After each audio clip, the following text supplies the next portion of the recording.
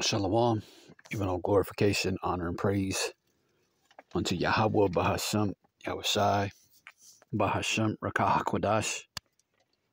Double honors to the apostles of Great Millstone, along with the bishops and elders who were ruling and teaching well. And salutations to the Bayat Shah Dawadah, the house of David the elect. Beginning with the 144,000, the men of the Lord, the servants, the prophets, on down to all those among Israel who believe, the friends and helps of the prophets, who will also be delivered out of this common destruction. That's what's coming to America, aka Babylon the Great. Total, complete, and utter destruction. This was put up yesterday, Monday, October the 23rd, 2023, the hopeful year that all these prophecies come to pass. This is a Fox News. Pentagon officials say attacks on U.S. troops have Iranian fingerprints all over. See, these elites, the elites of Esau, all right, the Jewish international bankers, all right, the Amalekites, they have plans for that region pursuant to their greater Israel project.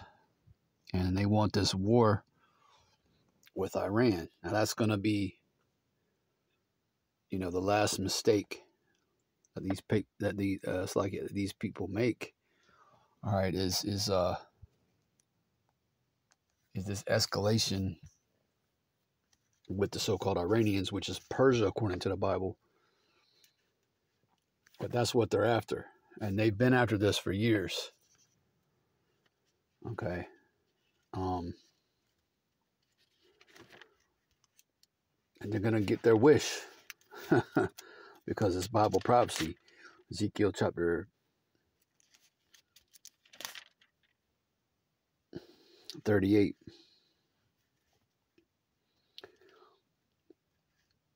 And verse 4. And I will turn thee back and put hooks into thy jaws. Speaking of Gog, okay, which is Russia. And I will bring thee forth in all thine army, horses and horsemen, all of them clothed with all sorts of armor, even a great company with bucklers and shields, all of them handling swords. Yeah, because all these are nuclear powers. Okay, obviously Russia, okay, and the nations that they're guarding, including Iran. All right, verse 5 says Persia. All right, again, Iran said Ethiopia and Libya with them, all of them with shield and helmet.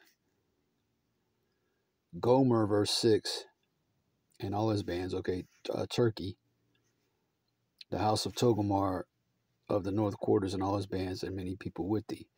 So the elites are going to get their wish, man. All right, which is ultimately Bible prophecy.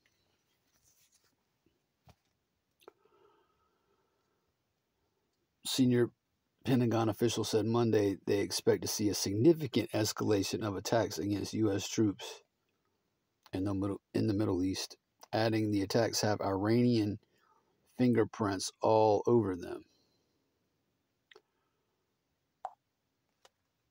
It says a senior U.S. defense official and a senior U.S. military official held a background briefing on Monday afternoon, and both officials suggested attacks will likely increase on U.S. troops over the coming days. Well, probably because, I say probably, most likely because they're planning to attack their own. Okay? In other words, the IDF, Mossad, most likely these are going to be inside jobs to be blamed on Iran.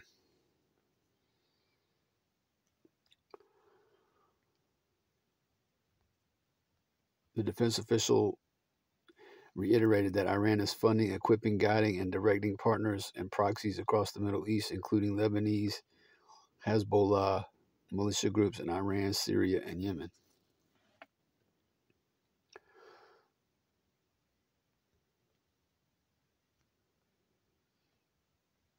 I think it's fair to say when you see this uptick in activity and attacks by many of these groups, there's Iranian fingerprints all over it, the defense official said. The senior defense official also reflected on the objectives set forth when the Department of Defense got involved. First, it was supporting Israel with expediting security assistance, then to help contain the conflict to Gaza while deterring groups from stepping onto the stage and expanding the conflict beyond Gaza. The third reason was to protect U.S. forces and personnel and focus on hostage recovery. But Iran and other forces have sought ways to escalate the conflict by targeting U.S. forces with drones and rockets. U.S. troops are in Iraq and Syria to support local partners to achieve the defeat of ISIS. That's also a creation of Amalek. Okay, says the senior defense official said. So when the efforts continue to increase, Iran is giving space for ISIS to reconstitute and destabilize the region, the official added. Of course, all this is Bible prophecy. Yahushua spoke of wars and rumors of wars. So this is what we're witnessing in the earth. You know, war with Iran, you know, war with China.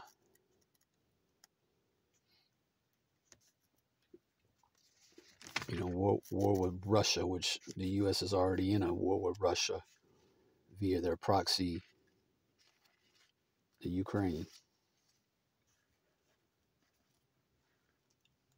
Mark chapter 13 and verse 7. And when ye shall hear of wars or rumors of wars, which is all we're hearing about, it says, be ye not troubled. So this is the hopeful elect, men of the Lord doing the work, beginning with the elder apostles, a great millstone down. We're not troubled by these things.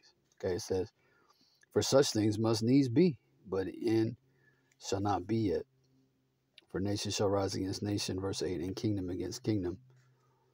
And there shall be earthquakes in diverse places, and there shall be famines and troubles. These are the beginnings of sorrow. So that's where we are on the prophetic timeline. We're in the beginning of sorrows. Okay, much more sorrow. You know, this book. You know, much more sorrow is coming. This book is full of what? Lamentation, mourning, and woe. What is that? Ezekiel 2. That's what this book is full of, man. Lamentation, mourning, and woe. The things contained in these scriptures, you know, much of it ain't pretty, man. All right, for Esau, for 2/3 of you Israelites, even, you know, 2/3 of you so-called Negroes, Latinos, and Native Americans who are the Lord's chosen people, you know, much of this, you know, is written against you at this time. You know, and especially for the heathen nations. This book is full of lamentations and mourning and woe. Ezekiel chapter 2 and verse 10, and he spread it before me, talking about the scriptures. And it was written within and without, and there was written there in lamentations and mourning and woe. Okay? And that's what you people are getting ready to do, lament.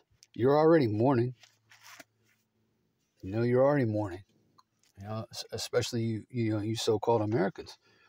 You're mourning that your way of life has, you know, drastically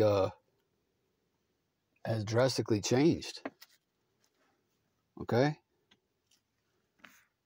You're mourning the fact that the American dream is definitely turned into a nightmare and is over. All right? Verse 9.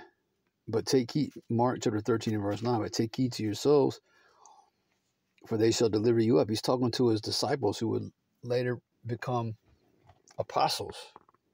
All right, they would be sent away to preach this word. Okay?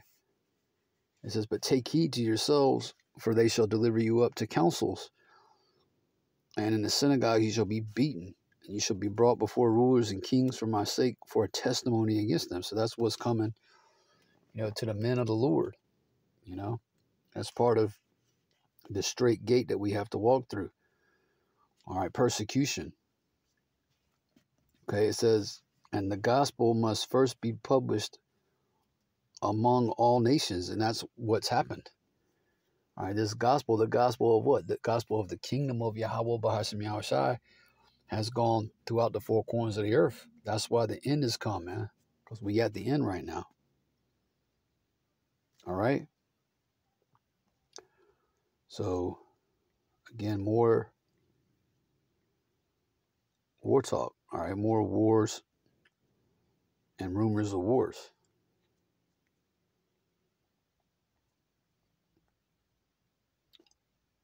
So it's time, for you Israelites to repent and, turn back to the Lord.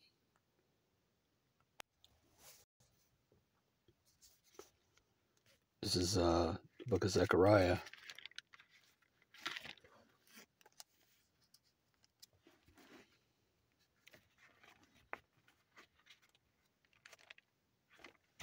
Chapter 1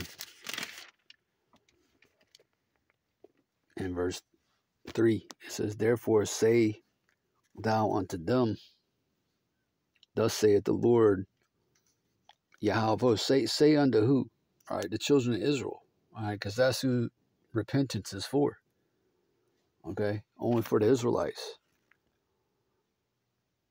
Therefore say thou unto them, thus saith the Lord Yahweh of hosts, turn ye unto me, saith the Lord Yahweh of hosts, and I will turn unto you, saith the Lord Yahweh of hosts. Be ye not as your fathers, verse 4, unto whom the former prophets have cried, saying, thus saith the Lord Yahweh of hosts, turn ye now from your evil ways. All right, in other words, repent. Put down your idols, come back to the shepherd, bishop of your souls, man. Come back to Yahweh Bashem Yahushai. And from your evil doings, but they did not hear nor hearken unto me, saith the Lord. And that's just it. 2/3 of our people aren't going to hearken. They're not going to listen to the prophets. And ultimately, the 2/3 are going to be destroyed during the time of Jacob's trouble. And again, we only in the beginning stages of it. So, repent, the kingdom of heaven's at hand. Lord willing, you was edified. With that, I want to say, Shalom.